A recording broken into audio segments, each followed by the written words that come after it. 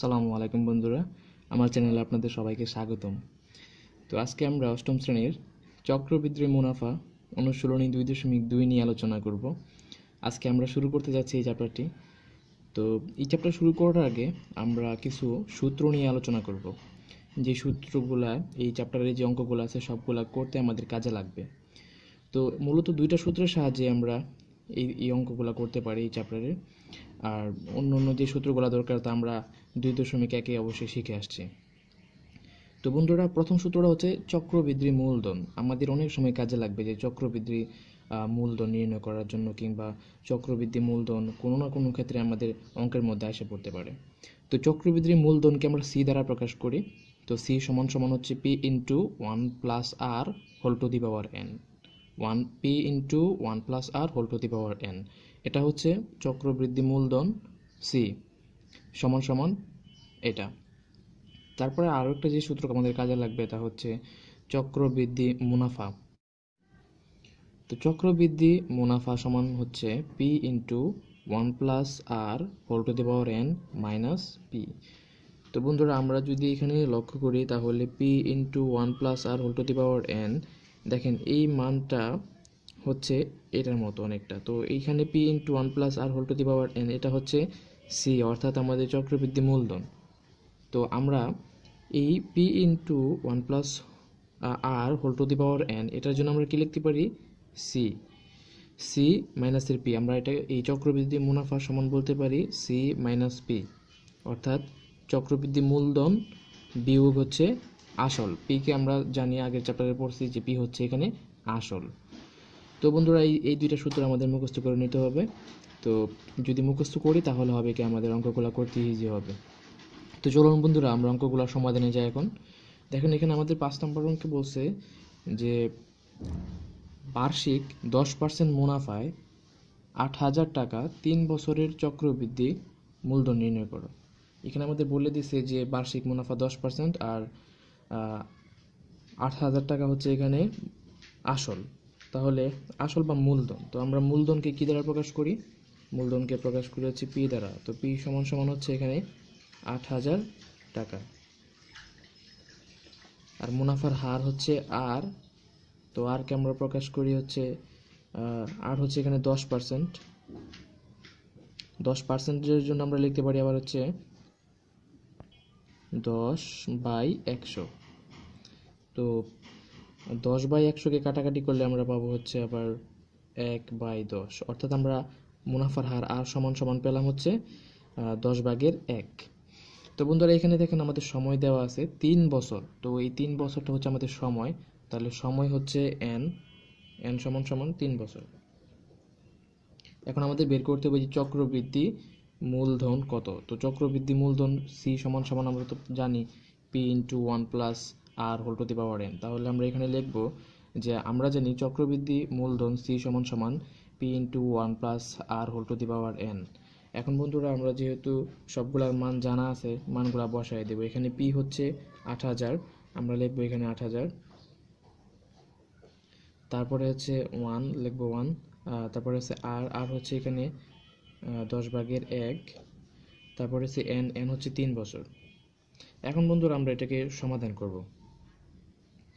তো সমাধানের ক্ষেত্রে এখানে যেহেতু সবগুলা বাংলাতে আছে, তাহলে আমরা সূত্রটা এখানে এক যেটা আছে এটা বাংলাতে লিখব অঙ্কের সুবিধার জন্য। এখানে আছে 8,000, 8,000 লিখবো। আমরা আশা করি এখানের ভগ্নাংশটাকে আমরা সরল করতে পারবো, আশা করি।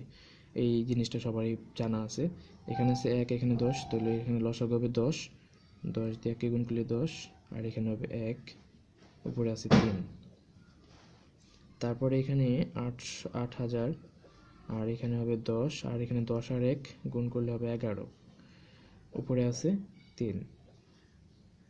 তারপরে আবার এখানে 8,000। এখন আমরা যদি 11কে 10 দিয়ে ভাগ করি তাহলে রেজাল্ট আসবে 1.1, উপরে আছে 3। তো বন্ধুরা, এখানে এখন একটু লক্ষ্য করতে হবে যে এই 1.1 এর উপরে 3, এটার মানে হচ্ছে এই 1.1 3বার গুণ করতে হবে। 1.1 গুণ 1.1 গুণ 1.1, তাহলে 3বার গুণ করলে আমাদের রেজাল্টটা কত আসে আমরা একটু দেখে নিই। 1.1 গুণ 1.1 গুণ 1.1 সমান হচ্ছে 1.331। তাহলে এটার মান হচ্ছে 1.331। আমরা এখানে লিখবো 8000 গুণ 1.331। এটার জন্য আমরা পাইলাম হচ্ছে এটা। এখন এই 8000 আর 1.331 এটা আমরা গুণ করব। গুণ করলে রেজাল্ট কত আসবে?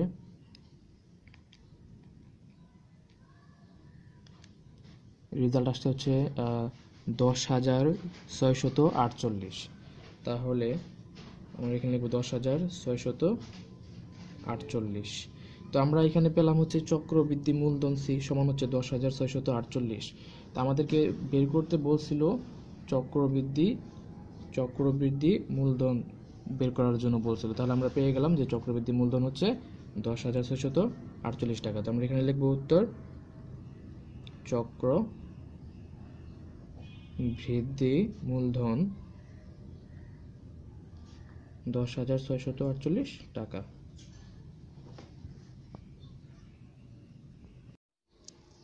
6 নম্বর অঙ্কে বলছে বার্ষিক শতকরা 10 টাকা মুনাফায় 5,000 টাকার 3 বছরের সরল মুনাফা ও চক্রবৃদ্ধির মুনাফার পার্থক্য কত হবে। অর্থাৎ আমাদের বের করতে হবে সরল মুনাফা আর চক্রবৃদ্ধি মুনাফা। এই দুইটা বের করার পরে এদের পার্থক্য করতে হবে। পার্থক্য মানে বিয়োগ করতে হবে। বিয়োগ করলে আমরা পেয়ে যাবো এদের পার্থক্য কত। তো আমরা কি সরল মুনাফার ক্ষেত্রে আমরা জানি কি I=P/N/R। এটা আমরা 2.1 আগের চ্যাপ্টারে করে আসছি। সরল মুনাফার ক্ষেত্রে মুনাফা হচ্ছে I=P/N/R। আর চক্রবৃদ্ধি মুনাফা তো আমরা জানি C-P। তো C হচ্ছে এখানে P×1 + R⁴n। আমরা প্রথম অঙ্কের মধ্যে এই সূত্রটা আলোচনা করছি। তো আমরা আশা করি এই দুইটা সূত্র আমরা জানি। তো এখন এখানে প্রশ্নের মধ্যে আমাদের দেওয়া আছে বার্ষিক শতকরা 10 টাকা, অর্থাৎ মুনাফার যে হার, মুনাফার হার আর এই আর সমান সমান আমাদের দেওয়া আছে 10%। এখানে বার্ষিক শতকরা বলছে, অর্থাৎ 10%। তাহলে 10%কে আমরা আবার লিখতে পারি হচ্ছে 10/100। তো এখন এখানে কাটাকাটি করলে আসবে 1/10, মানে 10/1। তাহলে 10/1 হচ্ছে এখানে মুনাফার হার। আর আসল তো আমরা জানি পি। তাহলে পি এখানে কত দেওয়া আছে? মুনাফা মানে 5,000 টাকার বলছে, অর্থাৎ আমাদের যে আসল, সেই আসলটা হচ্ছে এখানে 5,000 টাকা। তাহলে আমরা আসল পি সমান লিখবো 5,000। আর সময়টা হচ্ছে এখানে দেখেন কত দেওয়া আছে, 3 বছরে দেওয়া আছে। তাহলে আমরা সময় সমান সমান লিখতে পারি হচ্ছে 3 বছর। তো এখন বন্ধুরা আমরা আর পেয়ে গেলাম, পি পেয়ে গেলাম, সময় এনও পেয়ে গেলাম। তো আমরা যদি চাই এখান থেকে সরল মুনাফা আর চক্রবৃদ্ধির মুনাফা এই দুইটা আমরা বের করে নিতে পারি। তো প্রথমে আমরা সরল মুনাফা বের করি। সরল মুনাফা যদি বের করি তাহলে আমাদের দরকার হচ্ছে P/N/R। তো পি হচ্ছে আমাদের কত? পি হচ্ছে 5,000। তো আমরা লিখব 5,000। তারপরে হচ্ছে এন কত? এন হচ্ছে আমাদের 3 বছর। তাহলে লিখব N 3। তারপরে হচ্ছে আমাদের আর হচ্ছে এখানে 10/1। তো লিখব 10/1।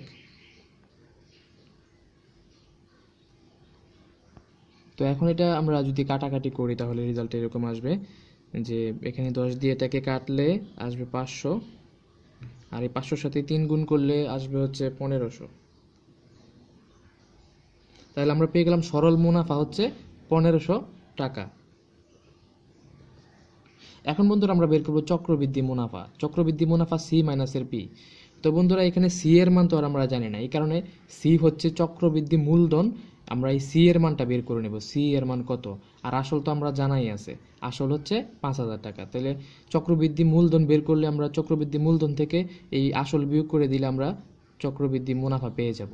তো প্রথমে আমরা চক্রবৃদ্ধি মূলধনে নির্ণয় করতে যাব। তাহলে চক্রবৃদ্ধি মূলধন আমরা সূত্র জানি, চক্রবৃদ্ধি মূলধন সি সমান সমান P×1 যোগ R⁴n। তো এখানে আমাদের পি এর মান তো আমরা জানি, পি হচ্ছে আসল এখানে ছিল 5,000 টাকা, গুণ 1 যোগ আর হচ্ছে মুনাফার হার, মুনাফার হার 10/1। তাহলে আমরা এখানে লিখব 10/1। আর এখানে এন হচ্ছে সময় হচ্ছে 3।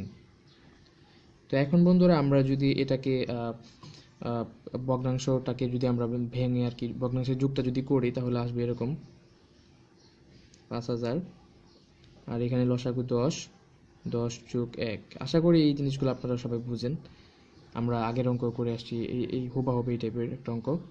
এখানে 5000, এখানে 10 আর 1 যোগ 11 আসবে, আর উপরে আছে 3। এখন 5000 10 দিয়ে 11কে ভাগ করলে আসবে 1.1, উপরে আছে 3। তো একটু আগে আমরা পাইছিলাম যে 1.1 এর উপর 3 আছে, তার মানে হচ্ছে 1.1 3 বার গুণ। তাহলে 1.1 যদি 3 বার গুণ করি তাহলে আমাদের রেজাল্ট কত আসে? 1.1 3 বার গুণ করলে আমাদের রেজাল্ট আসে হচ্ছে 1 দশমিক কত আসবে, একটু আমরা ক্যালকুলেটর নিয়ে নিই, ক্যালকুলেটর সহায়তা নিই। এখানে 1.1 গুণ 1.1 গুণ 1.1, রেজাল্ট আসবে হচ্ছে 1.331, 1.331। এখন এই 1.331 আর 5000 গুণ করলে কত আসে?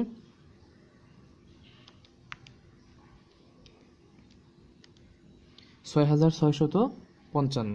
তার মানে এটার মান হচ্ছে 6655।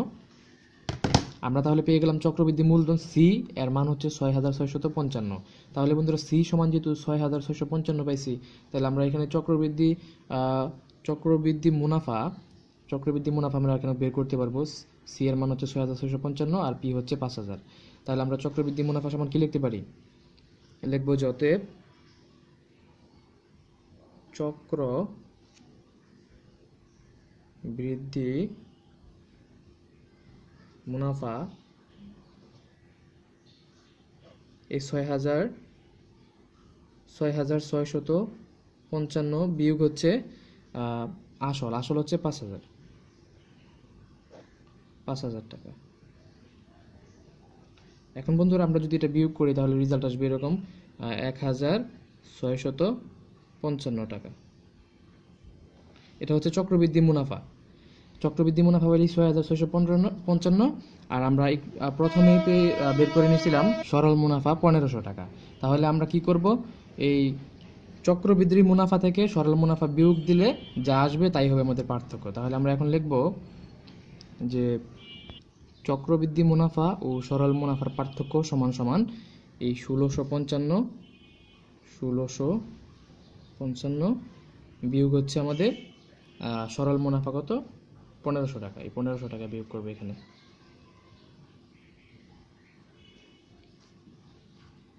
1500 টাকা।